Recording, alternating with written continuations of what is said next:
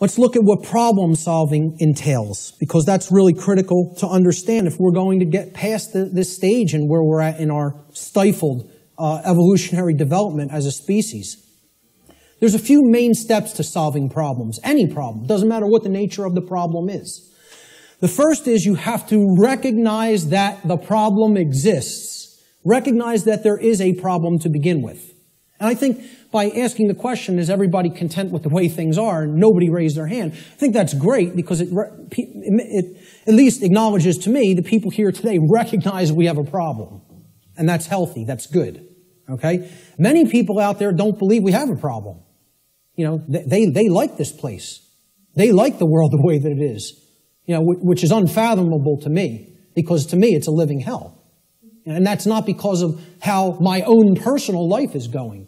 I'm very content with my own personal life. I have no self-inflicted suffering in my personal life. I don't create problems for myself. My life goes on very well according to how I live it without hurting anybody else. The problem is other people. And that's another thing the New Agers won't acknowledge, and they'll flip out if you say that there's a problem with someone else. There are problems with other people, okay?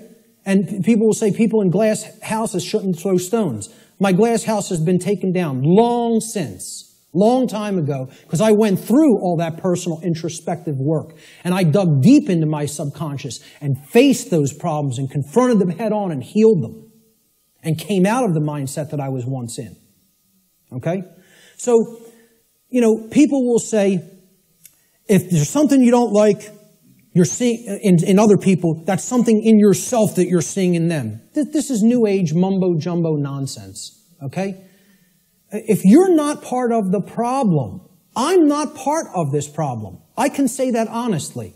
I'm not part of this problem. I can look at every single person, anybody who's watching this, and say, I'm not part of the problem that's happening on the earth. With all honesty and knowing that I am telling the truth with that. Okay? But see, at one point, I was part of the problem.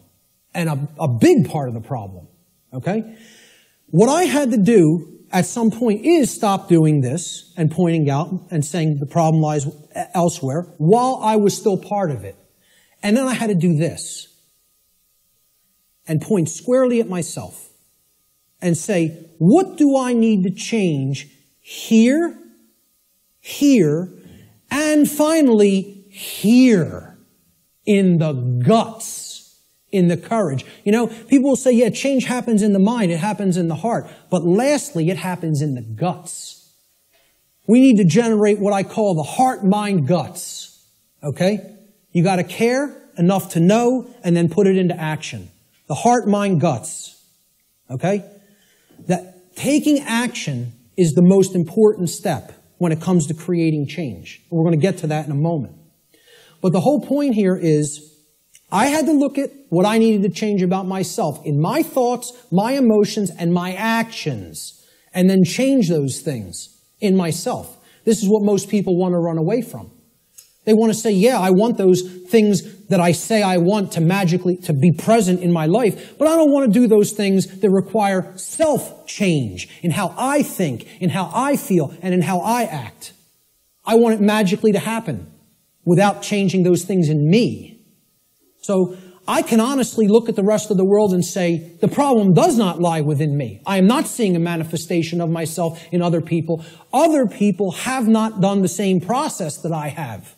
The introspective work that I have, and gone through that painful, painstaking work that involves effort, hard effort. I'm not up here telling people, I'm offering you the tonic. You're going to take a sip and magically you will be enlightened.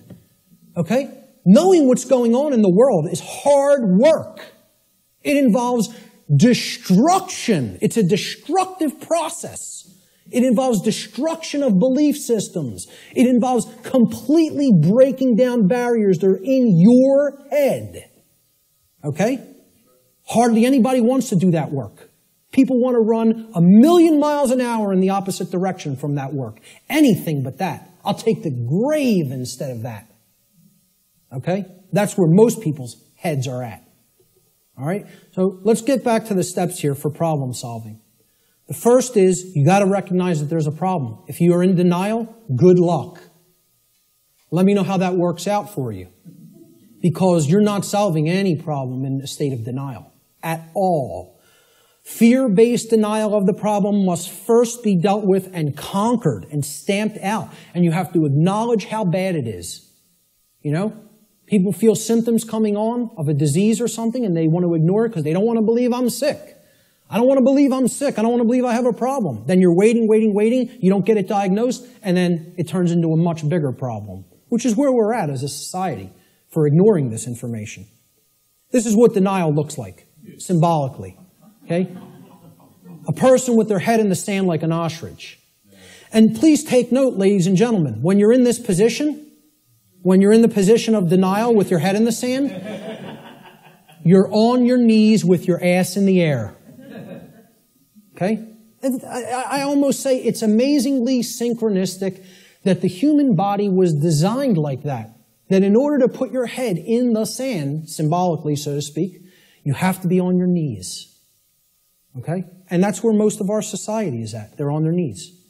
And in that state of denial. The second step to problem solving is to recognize that the symptoms that are being displayed, the symptoms you are seeing, are merely effects of underlying causal factors. You can't treat symptoms and solve a problem. It's not possible. That's not how problem solving works. You have to get to what caused the problem. Okay? Instead of simply treating symptoms, make an accurate diagnosis of the causes of the problem. So what does the word diagnosis mean? Diagnosis comes from Greek. The preposition dia, transliterated there in the parentheses, you see it in Greek script. Okay? It means through or by way of. So by a method, by a particular method. All right? And the second part of diagnosis is the Greek noun gnosis. Gnosis means knowledge in Greek. So what a diagnosis means is through knowledge or by way of knowledge. You're going to solve the problem by way of knowledge. There is knowledge that acts as the requirement to solving the problem and getting what you want. And here's another thing, and I'm going to keep going back to this. It's going to be like an undercurrent in this. Because the New Age community, and I'm going to become a more outspoken opponent of New Age ideologies. Because they are lying to people.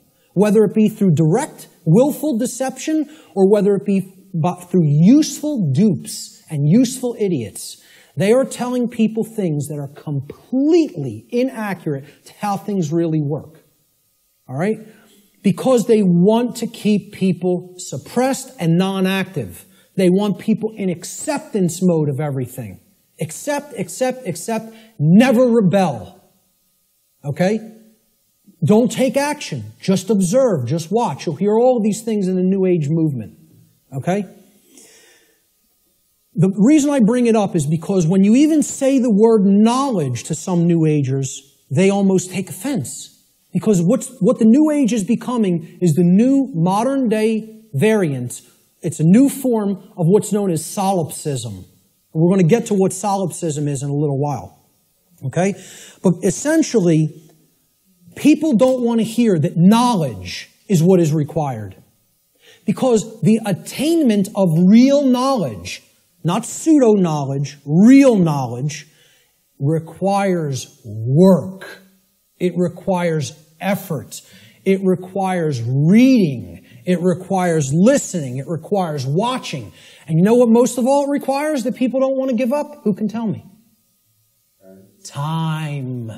Thank you, sir. It requires time. There's one of the currencies people don't spend, on many things that they don't feel they can get immediate gratification from, which is why immediate gratification is so stressed in our society by the control system. That's what keeps people in their ignorance.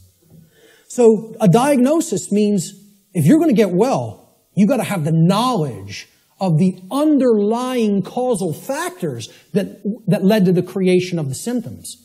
You're not going to treat the symptoms and get well. You got to have the knowledge to get to the causal factors, to find out what cause put this into effect. And we're going to talk a lot about cause and effect. The third step to problem solving is, through the knowledge that you've acquired now, via making an accurate diagnosis of the problem of the causal factors, right? You're going to then put that knowledge into action. Understanding what created the problem is like step 2, right?